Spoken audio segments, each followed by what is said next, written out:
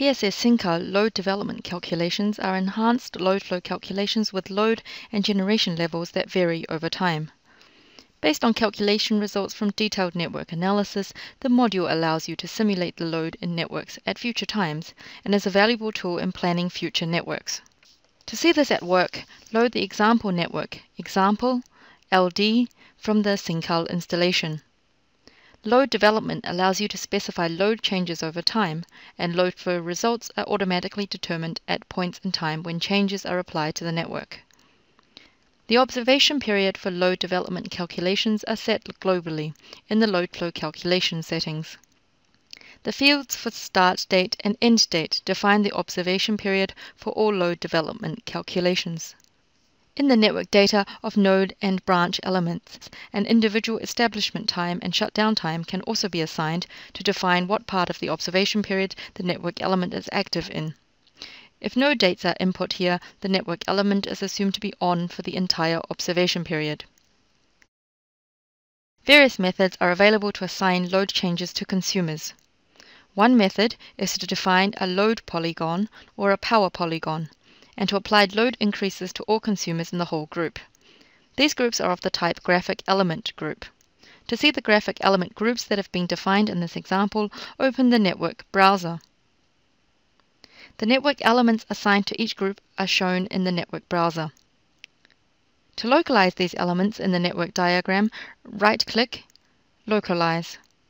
Graphic element groups are created through defining a polygon in the network diagram. All network elements inside the polygon are assigned to the group. To specify load development calculations, open Data, Load Development. Give the load development a name and a short name. For a load development of type load polygon, one of the predefined graphic element groups can now be assigned to the load polygon. To assign how loads should increase, click on the pull-down menu and select from the predefined load increase elements. To edit these elements, click on the arrow field. In this form, how loads increase, at what date and by what amount is entered for the load increase element, normal. If loads are to increase according to another pattern, it's possible to create a new load increase element. PSS SINCAL provides a variety of options for how load increase behavior is to be defined. For example, relative or absolute. Additional loads can be used to admit loads of a load polygon or a load group with additional power, proportionally at a specific time. An additional method of allocating load changes to a group of consumers is through a load group. A load group is based on a network element group. It is also possible to define the load increase for a specific consumer directly. For example, the normal load increase profile used for the load polygons from this example can also be applied here. Run the load development simulation under Calculate, Load Flow, Load Development. Since a large number of different load flows are typically done, it is useful to individually control what results are stored in the database. In the load flow calculation settings, it is possible to control which results are stored in the database. For example, results depending on method, or results only if limits have been exceeded. The load development results are displayed for a specific date in the network diagram like normal load flow results. To see the results for another date within the observation period, simply select the date in the results toolbar, or click through the dates. Notice how fields like current date can be entered as legend. Now turn on the filter function for the color-coded display of results on network elements. By clicking through, it is now possible to clearly see the network development over time, as cables and transformers become overutilized and voltage drops become critical.